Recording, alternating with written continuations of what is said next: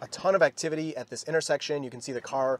One of the best things, something I've been excited about for this, even when the car was, not doing a very good job, is just the ability for the car to look everywhere always. It's looking in 360 degrees around the car at all times with its cameras. It can see things that I'll never be able to see. It can see 2 things at once. It can see 10 things at once.